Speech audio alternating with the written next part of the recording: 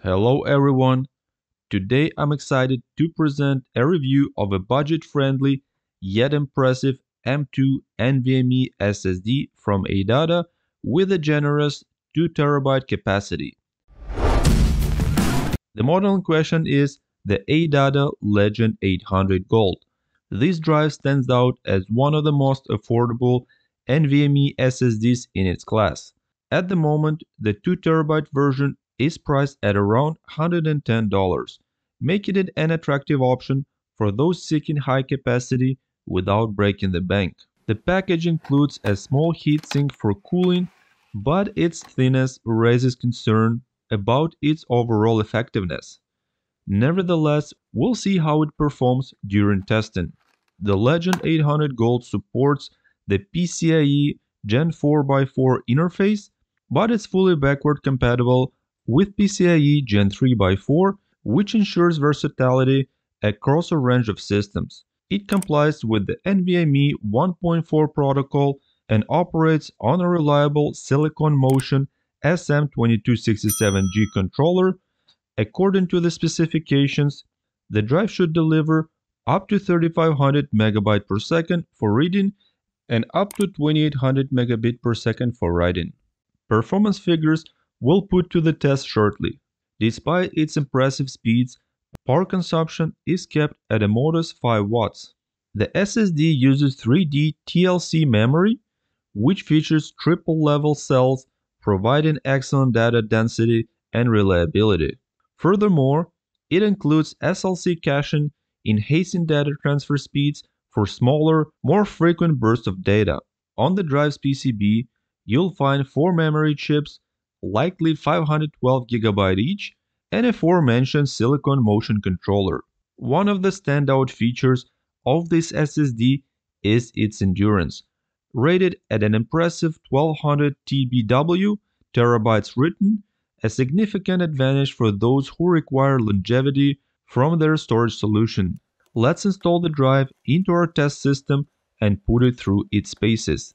The test system is the 2021 Lenovo Legion 5 laptop, which is limited to the PCIe Gen 3x4 interface, but that shouldn't prevent the drive from reaching its peak performance. Initially, I opted to use the included heatsink, though its size didn't inspire much confidence. For comparison, the heatsink on the ADATA XPG S50 Lite is significantly thicker, which suggests better heat dissipation. If you're interested, I'll provide a link to my full review and benchmark of the XPG S50 Lite in the description. After installing a new SSD in the laptop, since it was replacing the original one that contained an operating system, I quickly recovered my Windows 10 from an image that I have made before. It was very convenient because it only took 10 minutes to recover the original operating system that this laptop came with. I also have another video how to do that, so if you're interested, follow the link in the description. This will make your life a lot easier when you need to restore your Windows from any crash or simply when you need to just copy it and recover it on another drive. Testing will be conducted using the popular benchmarking tool CrystalDiskMark 8. As you can see from the results, the performance is quite solid, although the read speed falls shortly short of the advertised 3500 megabit per second. On the right side, the drive meets its specification without issue. Now, to better understand the test results, let's briefly go over the testing modes used in CrystalDiskMark. SEQ1M8QT1.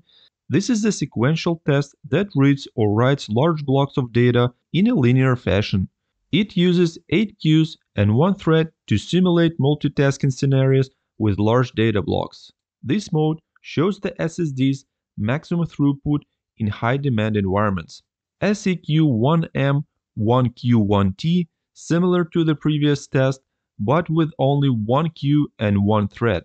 This mode simulates a simpler, more common usage scenario, where operations are executed one after another, typical for tests like copying large video files.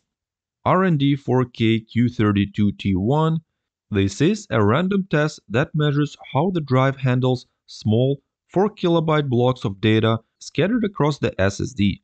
It uses 32 queues and one thread, simulating scenarios involving high multitasking, such as system tasks and applications that constantly access small files.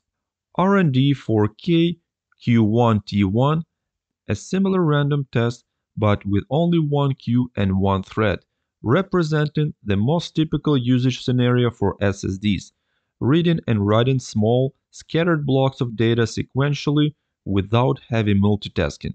This is crucial for evaluating the drive's performance in everyday tasks like OS booting, launching programs, or accessing configuration files.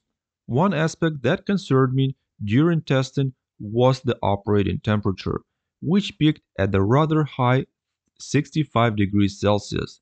To address this, I switched to the standard heatsink that came pre-installed in the laptop.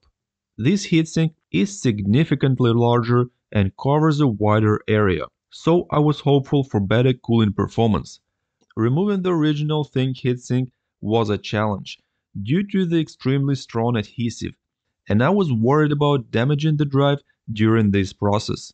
So I wouldn't recommend attaching this heatsink if you're planning to use it with any other heatsinks. After rerunning the test with the larger heatsink, the results were encouraging. Speed differences were negligible, but the maximum temperature dropped to just under 50 degrees Celsius, a 15-degree reduction, quite an improvement. But I wasn't done yet. To further optimize cooling, I decided to apply a layered 607 liquid thermal pad. As I suspected, the stock thermal pad wasn't making full contact with the drive, potentially leaving air gaps that hindered heat dissipation. With the layered 607 thermal pad and the standard heatsink, I performed the test once more. This time, the temperature didn't exceed 44 degrees, a full 19-degree drop compared to the thin included heatsink. This result was more than satisfying and confirmed the effectiveness of the enhanced cooling setup. In conclusion, should you consider buying this SSD? In my view, the ADATA Legend 800 Gold is an excellent choice if you're looking for a fast, high-capacity drive at an affordable price. It delivers strong performance, solid endurance, and great value for money. While there are plenty of alternatives on the market, this model strikes a balance between cost and performance. That makes it a top contender in its category. Thanks for watching. As usual, if you find this video helpful, please support it with your like. If you're first time to the channel, take a second to click the subscribe button and make sure to hit the notification bell so you don't miss new upcoming videos. This was PulsarTECH. Until next time, take care.